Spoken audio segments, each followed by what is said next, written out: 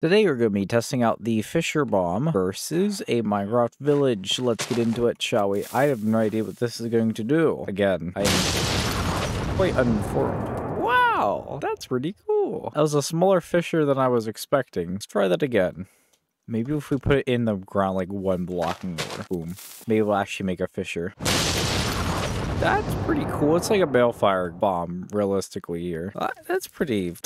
I was expecting more, honestly. I was expecting a big freaking, like, cavern ripped open in the earth. But hey, you win some, you lose some. Anyway, hope you guys enjoyed this video. Please like and subscribe, and I'll see you guys next time. Goodbye.